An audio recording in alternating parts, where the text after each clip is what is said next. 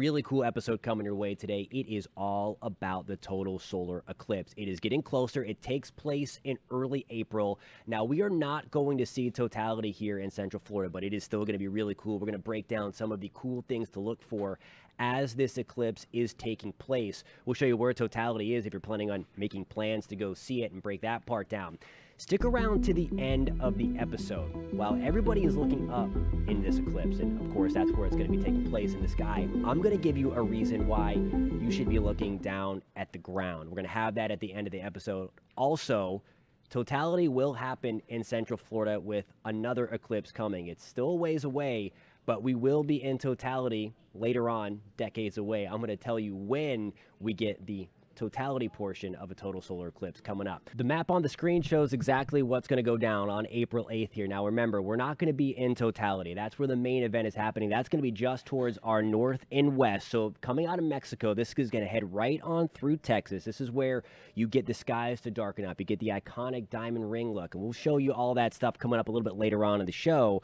But here's the deal. It's going to slide through Arkansas. Again, this is totality up through southeast Missouri into Illinois. Fun fact, Carbondale, small town in southern Illinois, they got totality back in 2017 too, so they're going to be the lucky few that get to see this twice. Through Indianapolis into central and western Ohio, back through Erie and Buffalo, and then finishing and exiting the United States through upstate New York into northern Vermont, northern New Hampshire, and into Maine.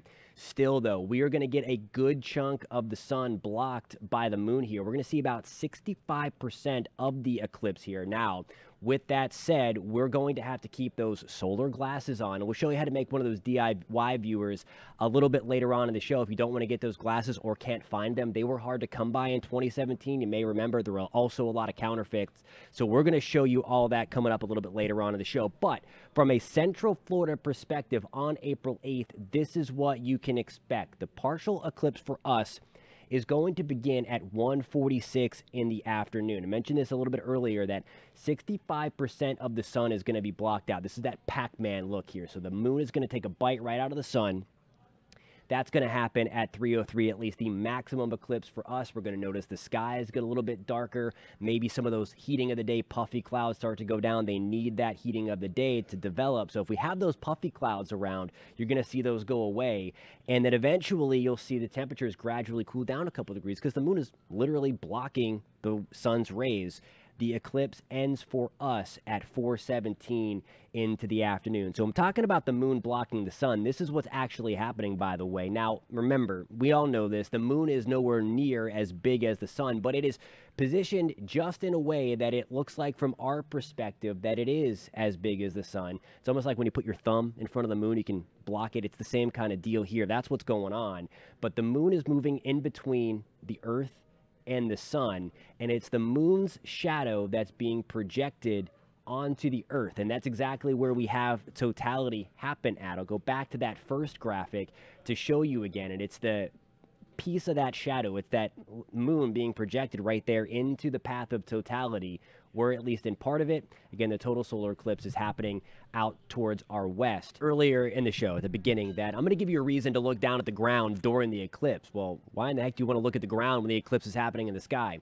There's a really cool phenomenon that happens during an eclipse where if you're standing near a tree, the leaves actually act as a pinhole camera and project the eclipse onto the ground. There's a lot of weird things that happen during an eclipse, and that is just one of them, but it is really, really cool. So while you're using your approved glasses or using the DIY projector that we talked about making earlier in the show, if you don't want to use any of those, just look at the ground near a tree and you will see the eclipse being projected through the leaves. It is a really, really cool phenomenon. Of course, we talked about the first two, those skies gradually darkening as, of course, the moon is moving in between the Earth and the sun, and then the temperature dropping a couple of degrees. That is also a really cool thing to watch, the thermostat or your thermometer if you have outside, and watching it, watching the temperature drop. Now, in 2045, we get all the marbles. We get the whole thing. A total solar eclipse is coming to Florida. This is where we get all the rage, what everybody's excited about. Again, these are one of those once-in-a-lifetime things. We're going to get, again, 2045. It's a long time away, but it is going to be worth the wait. Now, in a total solar eclipse, where you're in the path of totality, when the moon is completely blocking the sun, you can actually remove your glasses for a time. And it is recommended to do so because you can see the sun's atmosphere, the sun's corona as it's called. That's that white, wispy stuff that you see. You normally can't see it because the sun is so bright. As the skies darken because the moon is moving in front of the sun, you can also see some of the brightest stars and planets in our sky. That would be unreal to see because it's going to be the middle of the afternoon or morning, depending upon where you're at, and you can see what you would typically see in the night sky in the middle of the afternoon. You also get the iconic diamond ring effect right after totality as the moon starts to break free from the sun and the sun's rays start to come on through. You get that beam of light right at the edge there, and it looks like a diamond engagement ring. It is really cool. It's one of the things that people look forward to most in a total solar eclipse. So you get all of that. That is coming to Central Florida. Everybody in Central Florida will get totality in 2045. But unfortunately, we have to wait a very long time. First and foremost, never, ever, ever, under any circumstances, look at the sun directly. In order to view this eclipse, you need to have specialized glasses that are approved. You saw these before. It's just cardboard. But these are very, very strong, these lenses. They are approved. And to make sure that you're not getting a knockoff or some fake ones, there were a lot going on in 2017. Look for this ISO number. You see that right there, ISO, so that they're approved. And there's another little numbers there on the side of the screen. I have a write-up on clickorlando.com. Scan that QR code. It'll take you to that article. There, it will also bring you to a link where you can see a list of approved glasses. You can easily mark that ISO logo on other glasses, so people that are trying to get you to buy fake glasses can easily counterfeit them. Again, the list that I have on clickorlando.com by scanning that QR code, again, that is going to allow you to find very good sources to get your glasses if you want to get the glasses. Now, if you want to make your own do-it-yourself viewer so that you can safely view the eclipse, we're going to head outside to make that.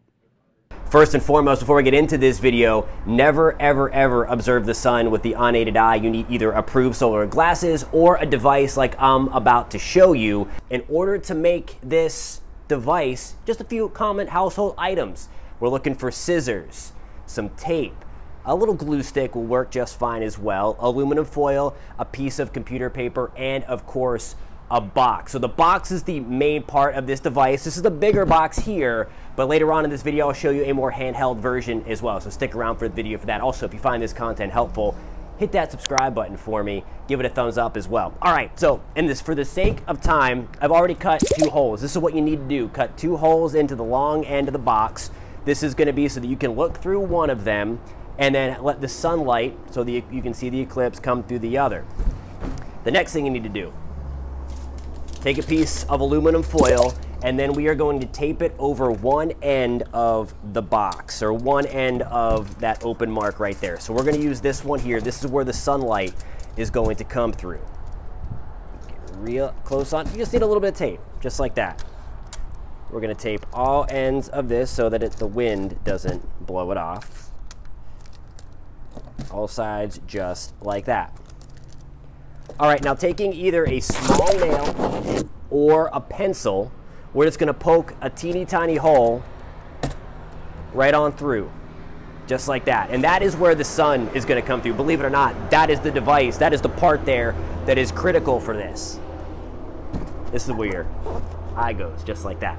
All right, so now on the inside of the box, this is also important. You're gonna open it back up, any box will do, and you're gonna take that computer paper, just like this, a nice little white piece of computer paper. This is going to be your projector screen. We're going to tape it before we get it in there, just like that, and then tape it right to the back of the box. And this is what you're actually going to see the eclipse on. The sunlight is going to come right through that little hole. It's going to be projected on our white paper in the back, just like that. And that is where you're going to see the eclipse. Make sure you have enough glue or tape on it. I obviously did not put enough on to keep it there.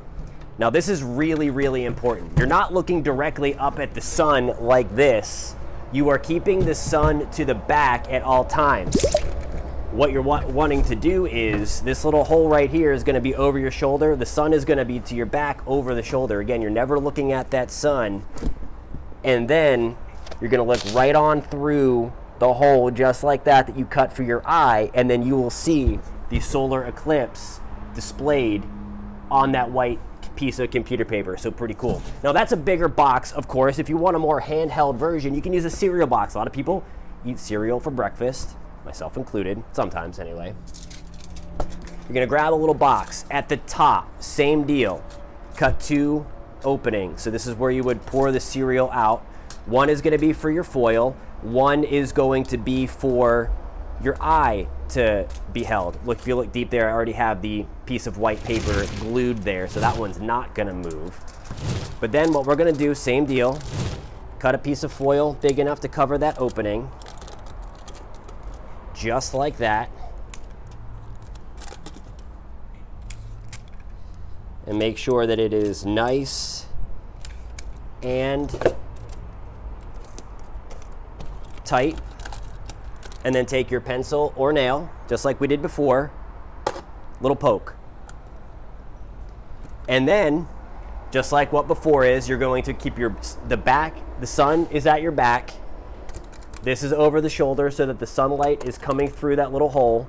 And then you just look in the back just like that, and then you will see the solar eclipse projected right onto the back of the box.